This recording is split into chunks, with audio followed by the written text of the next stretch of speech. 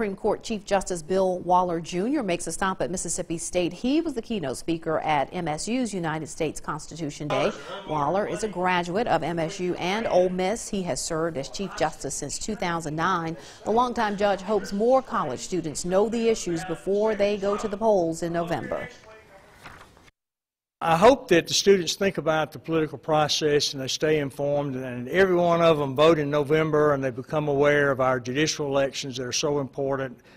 In addition to the presidential election, everyone's going to be focusing on, but our judges and the people who are elected to the judiciary are so critical to our way of life.